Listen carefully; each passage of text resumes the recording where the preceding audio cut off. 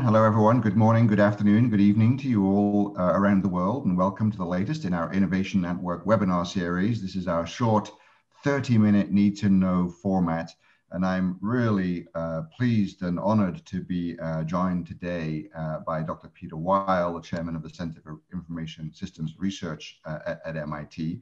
And my role today is a slightly shortened one compared to usual. Because I'm also joined by my colleague, a lecturer at MIT Sloan and Senior Director in Executive Education, Meg Regan. And Meg is actually going to serve as our moderator today. One last comment before I hand over to Meg. I see many of you are writing to us in the chat. That's great to see. You do have the option of all panelists and attendees, not just all panelists, if you're putting things in the chat so everyone else can see what you're commenting. Feel free to do that. I'm sure everyone would welcome that engagement. So with that, over to you, Meg. Thanks so much, Peter. I'm so delighted to be joined here today by my colleague and friend, Peter Weill. As Peter Hurst said, Peter is the chairman of the Center for Information Systems Research and also a senior research scientist here at MIT Sloan School of Management. He focuses on the role, value, and governance of digitization in enterprises and their ecosystems. Peter has worked with the boards and executive committees of more than 50 companies globally on digital issues. Peter and I collaborate in designing and delivering executive programs for organizations focused on enterprise-wide digital transformation and increasing the digital savviness of executive teams and boards. In addition to digital savvy, his current research projects include digital business models, digital business transformation, digital partnering, replatforming, and domains. What I'd like to do with our time today is invite Peter to share an overview of his research on why digital savvy top management teams and boards pay off, and then engage in some conversation on the topic. And I know Peter has something to share about something that will be released soon. So Peter, over to you. Thanks, Meg, and thank you, Peter.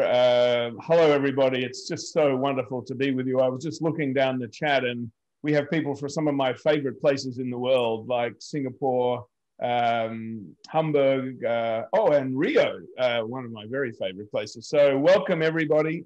We also have people from Newton and much closer to MIT. I am excited to share this new research with you. And as you can see in the middle of this slide, the article that describes the research in more detail is coming out in Sloan Management Review next week. It's called Does Your C-Suite Have Enough Digital Smarts? And Sloan Management Review, or SMR as we call it, is having a free firewall, open firewall, a couple of days starting on March 2nd and 3rd. So I'd love you to have a look at this article, but all the other amazing pieces of writing and research that you'll find in Sloan Management Review. It's our MIT's Sloan's journal, and we're very proud of it. I want to start with boards.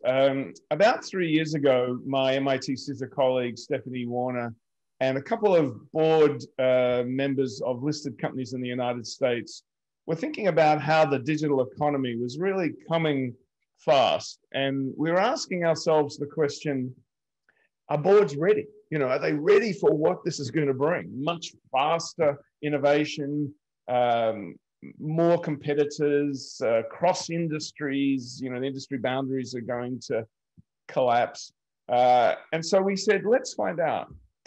So we did a piece of research that was published in 2019, where we measured the digital savviness of every board member of a listed company in the US over $1 billion. And just that is enough to tell you that digital disruption's coming, the kind of research you can do today. We identified the characteristics of digital board members. We identified keywords, and we used machine learning to score every one of those board members and then measure the performance of their companies. And what we found was about a quarter of the companies were ready. 24% of boards were digitally savvy. And they had their companies much better performance, as you can see here. And that's better financial performance than their competitors. But it's not just one digital savvy director that you need. it turns out that if you just have one, we don't see, excuse me, we don't see any impact on performance. If you have two, we don't see any impact on performance. But when you have three, we see this step change in performance. And so when we did a series of interviews with chairs of listed companies, we asked them that question. And they said, oh, yeah, we felt so good about putting a digitally savvy, our first board member on, but no one listened to him or her. They just talked their own language. And then we had a second one, and that was even better, but they just talked to each other in a language we didn't all really understand. And it wasn't until we had three. And when we asked them what was the big difference of having a digitally savvy board, there was a lot of agreement around this. The digitally savvy directors changed the risk conversation from evaluating project risk to business model risk. And that's really, I think, the big issue facing many companies. And so after we had presented that to a few boards, one of the chairs of a very large bank in the US took me aside and said, this is great, but are our management teams digitally savvy? Are they ready? And so we said, that's a great question. Let's take a look. So we replicated the same methodology, changing the keywords a little bit, and I'll show you what we used in a moment. And what we found was an even more surprising and, I think, stark result. But as always, a stark result is an opportunity. And what we found was if you just look at big companies, over 3 billion globally, this is about 70% of all global companies. So this is a global study. What we found was that only 7% of those companies had more than half of their top management teams that were digitally savvy. And those companies outperformed the rest massively. And you can see the difference here. And so there's really large premiums, at least in this data, for having digitally savvy top management teams, which of course are reflected in the rest of the organization. So you might be wondering, what did we mean by digitally savvy? So the way we attacked this is we did a series of interviews of senior executives. Then we analyzed companies we knew were digitally savvy and top performing to look at what were the characteristics of the bios of the senior executives. And then we did some statistical analysis, and then we did that machine learning analysis again, this time for a much bigger sample. And what we found that there was really 4 elements to digitally savviness. And think about yourself as I describe this, or your CEO. The first is impact, understanding how digital will impact the future of the company and the organizational change required. The second is a good enough understanding of the technology itself, AI, big data, IoT, mobile, etc., APIs, and what that means for business models, partnering, cyber risk, operations, customer experience. The third, and probably the hardest, is how to change the organization at scale. And so when to commit, when to experiment, when to partner, what are the early indicators? How do you dashboard this? Those are challenging issues. And then finally, the idea I mentioned earlier of talking about business model, then project risk. And so changing the way you strategize to bring technology, to make technology a part or maybe your strategy. So in identifying these 4 elements, we then found 251 key words or phrases that described a digitally savvy executive. And we then divided them into 2, one around technology and one around enterprise scale implementation. And then we looked for executives that had both.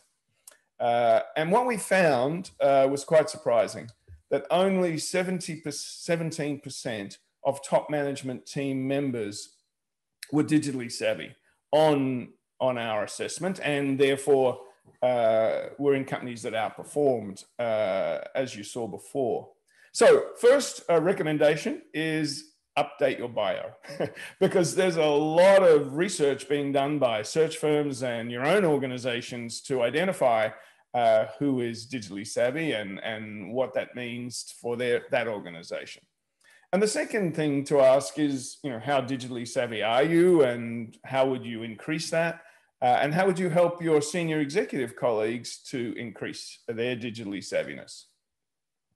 So then we wanted to understand, what is it that these top management teams that are digitally savvy do that makes a difference? What do they do differently?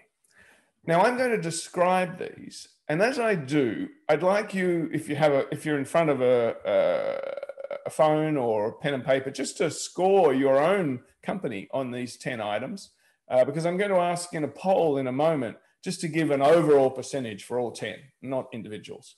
And so it'll just give you a quick benchmark, a quick and dirty benchmark of how you compare.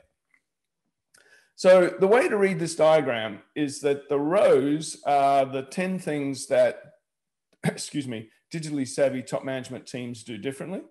And the columns represent the top quartile in digital savviness in the green, the good companies in this sense. And then the red are the bottom quartile of the top management team digital savviness. So they're the ones that have work to do. And as you'll see, big differences between the green and the red, as big as I've ever seen in all my years of doing research in this area. So the first thing that these top management teams do differently is that they focus on results that will, statistically at least, predict future performance for them. And we found a very strong relationship between these three things and future financial performance. And so the first is innovation, then cross-selling to make it easy for the customer. So cross-selling is a kind of old word for the idea that you meet more of the customer's needs. And then transforming the organization to be more digital, more self-serve, more automated. The second set of differentiators is practices. And these are very typical of digitally savvy companies, rapid learning, modular, automated decision-making, so freeing up time for people to do more high-value tasks. And finally, leadership and culture. And here you see leadership style, digital culture, thinking digital solutions, accountability, and also encouraging everyone to innovate. And so let's just take a look at a couple of examples. Here in innovation, we see percent of revenues from new offers introduced in the last 3 years, and you can see the massive difference. And one of the companies we studied was Schneider Electric, which is a global energy company that moved from selling switches and air conditioning systems and components to selling energy efficiency. And their customers that use this service have much higher energy efficiency than the industry average. So really interesting innovation, but that idea of continuous innovation. And then how do you get that? Well, it's through rapid learning. In a digital world, we don't know what's going to work. There's no playbook. So we have to test and learn. We have to have minimal viable products. We have to share lessons, evidence-based decision-making. And finally, the one that many executives find the hardest is moving from a kind of command and control, the world I grew up in, to much more of a coach and communicate. Because the speed at which we're transforming, we can't go up and down the command and control structure every time. We need to empower, coach and communicate, but also hold people accountable. And you can see in the greens and the reds, the big differences between those companies. So as you reflect on this and think about your own company, I'd like you to just ponder this question. And we're going to raise a poll now.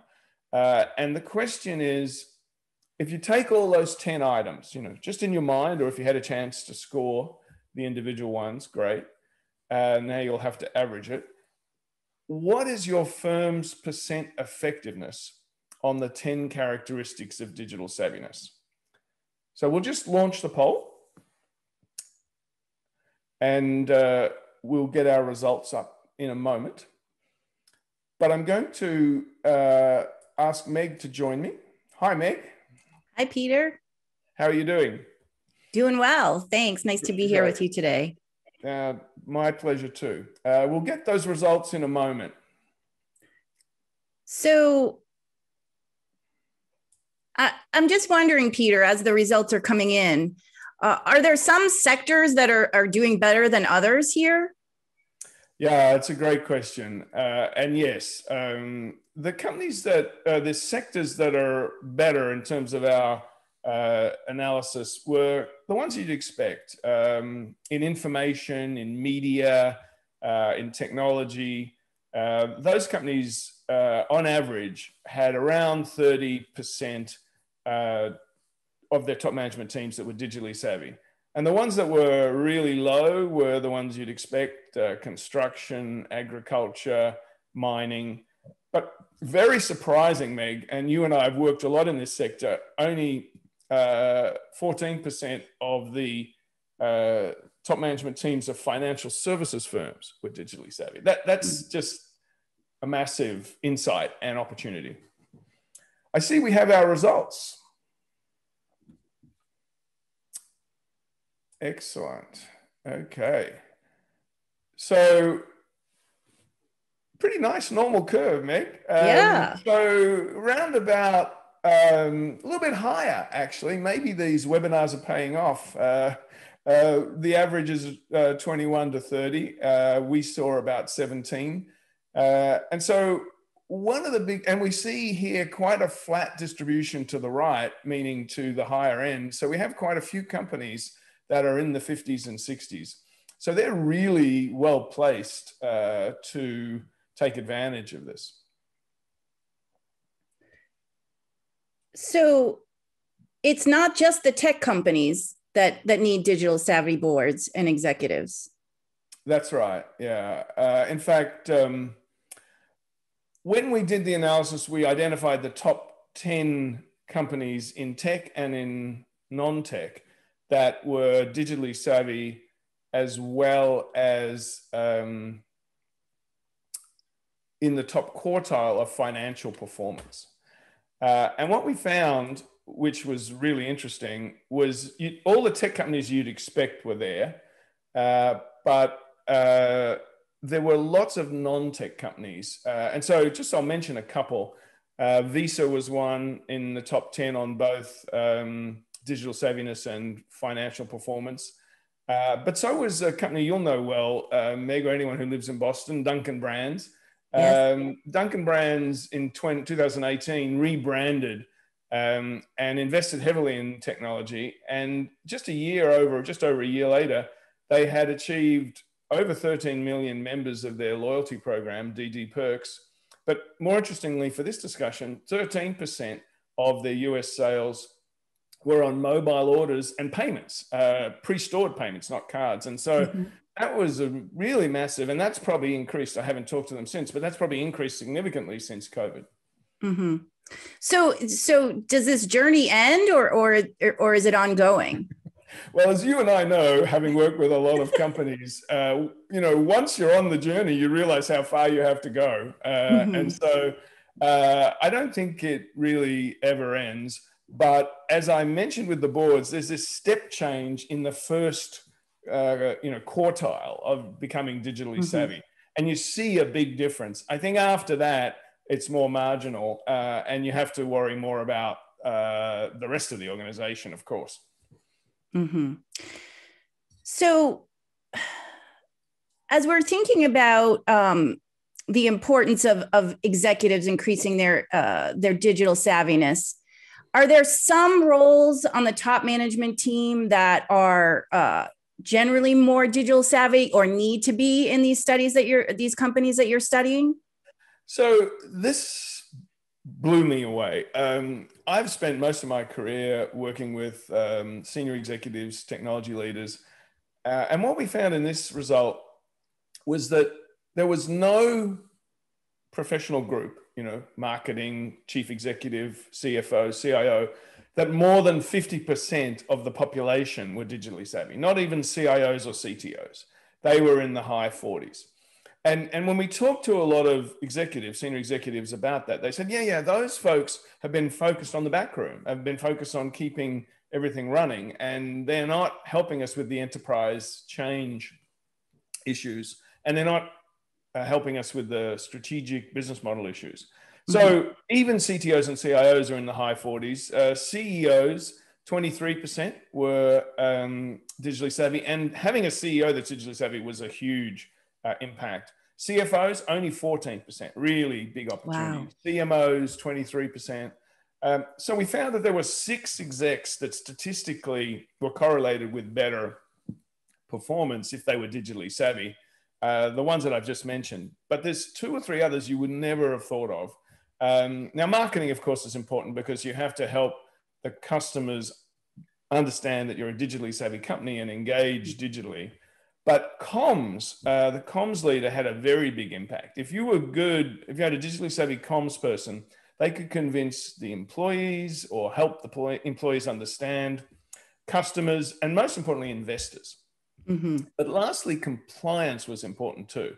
You've got to do this in a compliance way. And if your compliance person's a Dr. No, then you really struggle with that test and learn part. Makes sense. So the opportunity here is just amazing. Tell me, Peter, how can executives increase their digital savviness? Yeah, so I think there's 2 ways. One is self-driven, and the other are organizational programs. And I'll come back to you on the organizational programs because you and I have had a lot of experience at this. But self-driven is really interesting. So one of the people we worked with, and we quote him in the article, is the CEO of Cemex, Fernando Gonzalez. That's one of the largest cement companies in the world, headquartered in Monterrey, Mexico. And they have launched 2 or 3 years ago now an amazing improvement in their customer experience called Cemex Go to help the manager of a construction site order cement, pick the right one, pay for it, and track its delivery. And the CEO, when I met him several years ago, said, he really just wanted to become more digitally savvy. And so he created a program for himself and then for the executive team about how to do that. And that was education, visiting companies, reading, one-on-one tutorials, all kinds of things. And now the Cemex Go effort is and experience accounts for 45% of their sales in 2 or 3 years, which is an incredible improvement. And it shows you how digital, when it's good, catches on, and how someone who has the foresight can design the future for themselves by education. But Meg, you and I have worked with a number of programs and companies across the globe. What do you think is the most important thing for a company when they're designing a program to increase the digital savviness of their executives? Well, I think, as you mentioned earlier, Peter, part of the secret sauce of the digital savviness is how that understanding is applied in dialogue and decision-making, especially with cross-functional teams such as boards and top management teams. So number one is having strong executive sponsorship. Right? Executives who are going to partner with you to help to customize the program and think agilely about the discussions and the decisions that are made during those facilitated discussions and sessions. One of the things we find is really powerful, important to these types of dialogues and decision making is really having a common set of frameworks and vocabulary across an organization.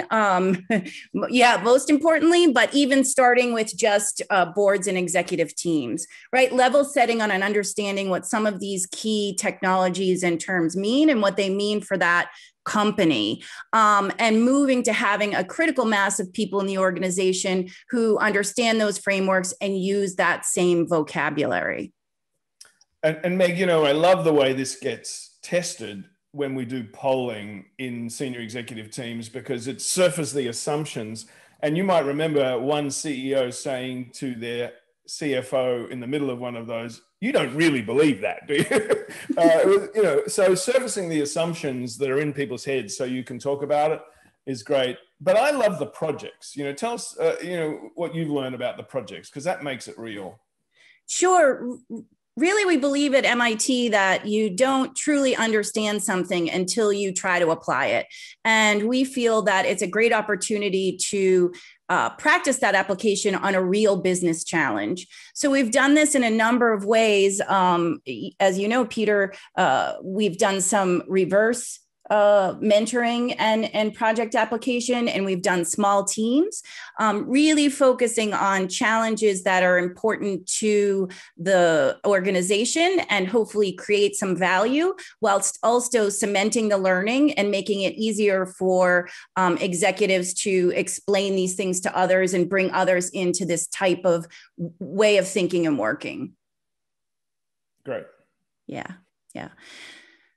So what about the rest of the organization? How do we bring them along on this journey, and how do we help them see this as an opportunity and not a threat, as maybe some people start to feel as you move down into the organization? Yeah, it's such a good point. We see two pathways for companies to create new digitally enabled business models. One is to spin something off to be separate, and we see that with car companies with their mobility. And we see the other, which is to say we've got to take the original organization and you know, keep the good stuff and transform. And so DBS, which is the bank based in Singapore, #1 bank in the world by many metrics, decided that they wanted to keep the same people that they had. They didn't want to change over their staff to be more digitally savvy. So they put in a huge effort of more than 50 programs to increase the digitally savviness of everybody, from the board members right down to the tellers and folks who engage with customers directly. And so they were self-service. They were often taught by internal expert on the subject, and there were ratings, and there was all kinds of superstars within the company, and it was something you could do. Part-time, but I think the biggest change was Piyush Gupta, the CEO of DBS, said he wanted the company to act like a 24,000 person startup, and so that meant that everybody in the company had a second hat, and once a week had to do something around innovation. And so that really changed the culture, and you can see with the kind of innovation they've done, particularly around ecosystems, how that took off. Well, that's a great note to end on. We're just about at time here. The fact that it's possible for a big, well-established company by DBS to make that kind of transformation gives a lot of companies out there hope. Exactly. So if you'd like to learn more about this research and other research carried out at the Center for Information Systems Research, please visit the website. It's here on this slide. And please be on the lookout for upcoming program, Becoming a More Digital Savvy Board Member. Dates are being finalized now. Thank you all so much. And thank you, Peter. It was a wonderful thing to be here with you today. Thanks, Meg. Always a pleasure. Peter, thank you. And thanks to everyone out there. I just saw greetings from a friend in Madrid. Hi, B. And look forward to talking with you all. Please contact us directly. All the best.